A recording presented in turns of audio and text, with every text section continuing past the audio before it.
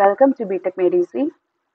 നമ്മൾ ഇന്നിവിടെ first year basic electrical and electronics എഞ്ചിനീയറിംഗിൻ്റെ AC circuits എന്ന ടോപ്പിക്കിൽ നിന്ന് ബേസ് ചെയ്തിട്ടുള്ള ഇമ്പോർട്ടൻ്റ് ആയിട്ടുള്ള കുറച്ച് ക്വസ്റ്റ്യൻസ് ആണ് നമ്മൾ ഡിസ്കസ് ചെയ്യാൻ പോകുന്നത്. യൂണിവേഴ്സിറ്റി എക്സാംസിൽ ഈ പാറ്റേണിലുള്ള ക്വസ്റ്റ്യൻസ് ആയിരിക്കും, ഉള്ള പ്രോബ്ലംസ് ആയിരിക്കും കൂടുതലും നമ്മൾ എക്സ്പെക്ട് ചെയ്യുന്നത്. അപ്പോൾ നമ്മൾ ഇവിടെ ചെയ്യാൻ പോകുന്നത് AC സർക്യൂട്ട്സിലെ പ്രോബ്ലംസ് ആണ്. AC circuits. അപ്പോൾ നമുക്ക് ഫസ്റ്റ് ക്വസ്റ്റ്യനിലേക്ക് പോകാം. When an AC supply with a supply voltage of 250 volt is applied across the circuit, the current in the circuit is found to be 25 ampere. If the current is at 0.8 power factor lagging, then find the impedance of the circuit in the J form and its magnitude. ഇങ്ങനെയാണ് നമ്മുടെ question തന്നിരിക്കുന്നത്. അപ്പോൾ ഈ തന്നിരിക്കുന്ന ക്വസ്റ്റ്യനിൽ നമുക്ക് മനസ്സിലാവുന്ന ഒരു കാര്യം എന്ന് പറഞ്ഞാൽ ഇതിനൊരു J ഫോമിൽ റെപ്രസെന്റ് ചെയ്യാൻ പറഞ്ഞിട്ടുണ്ടല്ലേ. അപ്പോൾ നമുക്കറിയാം ഏതൊരു ഇലക്ട്രിക്കൽ ക്വാണ്ടിറ്റിയുടെയും വാല്യൂസിനെ നമുക്ക് രണ്ട് ടൈപ്പിൽ നമുക്ക് അതിൻ്റെ വാല്യൂവിനെ നമുക്ക് റെപ്രസെന്റ് ചെയ്യാം. അതിൽ ഫസ്റ്റ് ടൈപ്പ് എന്ന് പറയുന്നതാണ് റെക്റ്റാങ്കുലർ ഫോം അല്ലെങ്കിൽ ഓർ J ഫോം. രണ്ടാമത്തത് സെക്കൻഡ് ടൈപ്പ് ഓഫ് റെപ്രസെൻറ്റേഷൻ എന്ന് പറയുന്നതാണ് polar form or angle form. ഈ രണ്ട് മെത്തേഡിൽ ഏതെങ്കിലും ഒരു മെത്തേഡിലുള്ള റെപ്രസെൻറ്റേഷൻ ആയിരിക്കും നമ്മൾ നടത്തുന്നത്. അപ്പോൾ നമുക്കിവിടെ തന്നിരിക്കുന്നത് എന്താണ്? J ഫോമിൽ റെപ്രസെന്റ് ചെയ്യാനാണ് പറഞ്ഞിരിക്കുന്നത് അല്ലേ. J ഫോമിൽ റെപ്രസെന്റ് ചെയ്യാന്ന് പറഞ്ഞാൽ എന്താണ്? റെക്റ്റാങ്കുലർ ഫോമിൽ ഉള്ള റെപ്രസെൻറ്റേഷൻ ആണ് നമുക്ക് പറഞ്ഞിരിക്കുന്നത്. അപ്പോൾ നമുക്ക് തന്നിരിക്കുന്ന ക്വാണ്ടിറ്റീസ് എല്ലാം എടുത്തെഴുതാം. നോക്കിക്കേ, തന്നിരിക്കുന്ന വോൾട്ടേജ് എന്താ? സപ്ലൈ വോൾട്ടേജ് എന്ന് പറയുന്നത് represented by the letter V, which is equal to എത്ര തന്നിരിക്കുന്നത്? 250 ആണ് അല്ലേ. ഇപ്പൊ നമ്മളിവിടെ എല്ലാം J ഫോമിൽ എഴുതാൻ പറഞ്ഞിട്ടുണ്ട്. അതുകൊണ്ട് തന്നെ നമുക്കിത് എന്ത് എഴുതാം? 250 പ്ലസ് J0. ഇത്രയും എന്താണ്? ഇത്രയും വോൾട്ട് ആണ് അല്ലേ.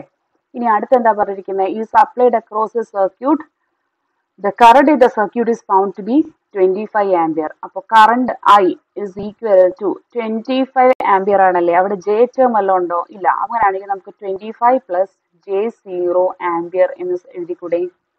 ഓക്കെ. ഇനി എന്താ നമുക്ക് പറഞ്ഞിരിക്കുന്നത്? If the current is at 0.8 power factor lagging. ആ 25 ആംപിയർ കറണ്ട് എന്ന് പറയുന്നത് 0.8 പവർ ഫാക്ടർ ലാഗിങ്ങിലാണെങ്കിൽ എന്താ പറഞ്ഞിരിക്കുന്നത് അല്ലേ. അപ്പോൾ നമുക്ക് നോക്കാം. ഇവിടെ തന്നിരിക്കുന്ന പവർ ഫാക്ടർ എന്ന് പറഞ്ഞാൽ എന്താണ്? cos phi ആണ് അല്ലേ. cos phi എത്രയാണ് തന്നിരിക്കുന്നത്?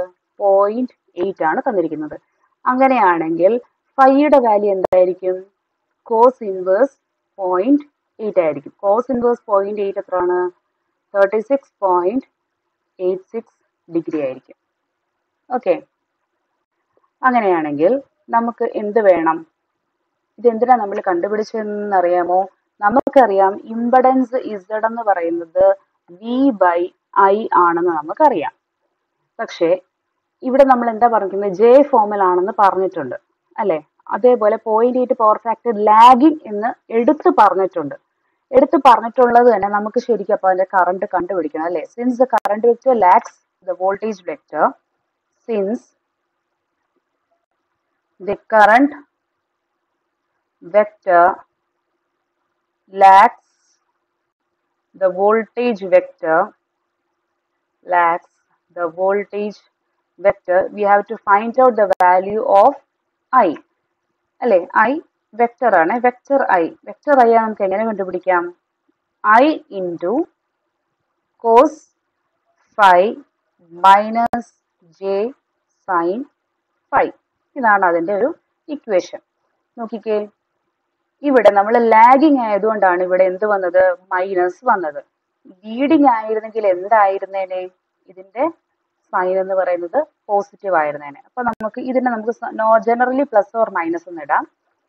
Plus four leading condition and -4 lagging condition. ഇപ്പൊ നമുക്ക് ഇവിടെ ലാഗിങ് ആയതുകൊണ്ട് തന്നെ വെക്റ്റർ ഐ എന്ന് പറയുന്നത് എന്താണ്?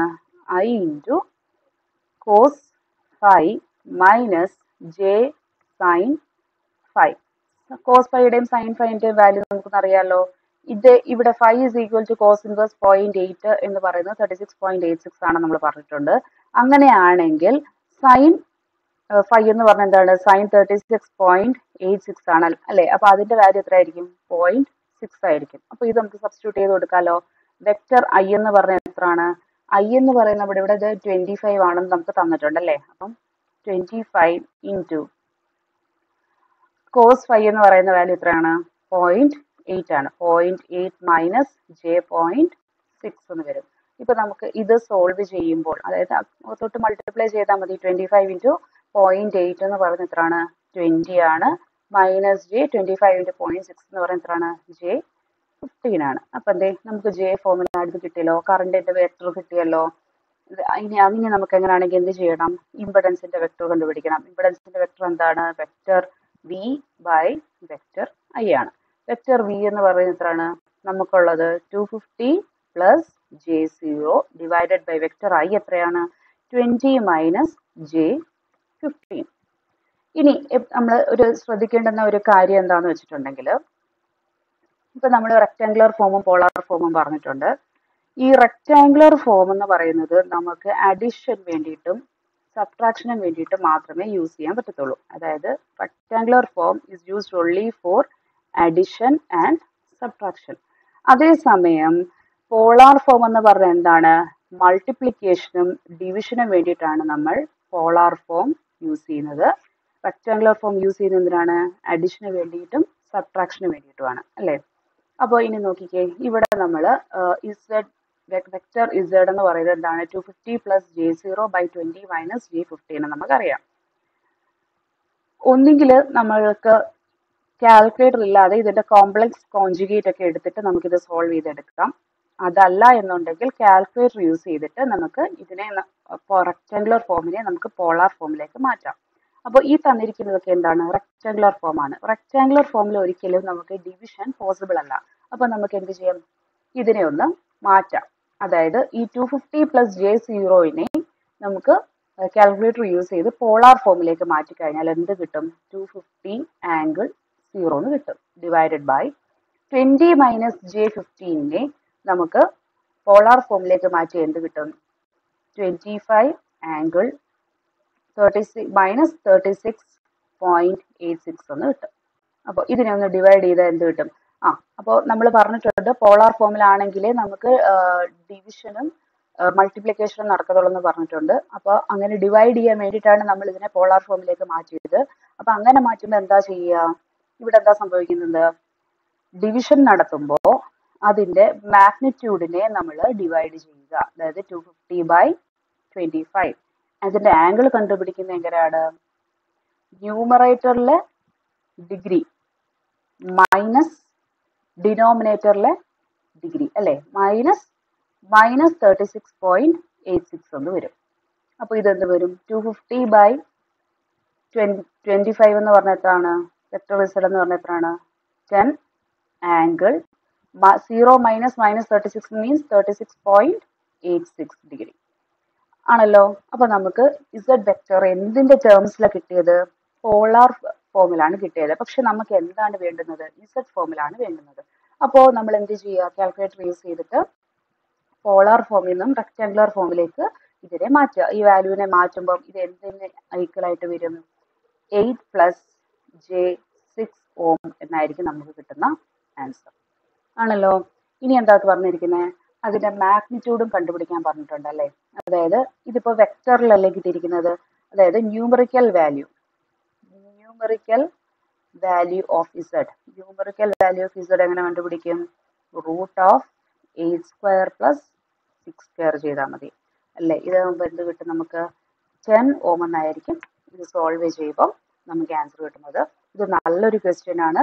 ഇതിനകത്ത് ശ്രദ്ധിക്കേണ്ടുന്ന ഒരു കാര്യം എന്ന് പറഞ്ഞാൽ കറണ്ട് 0.8 പവർ ഫാക്ടർ ലാഗിങ് ആണെന്ന് തന്നിട്ടുണ്ട്.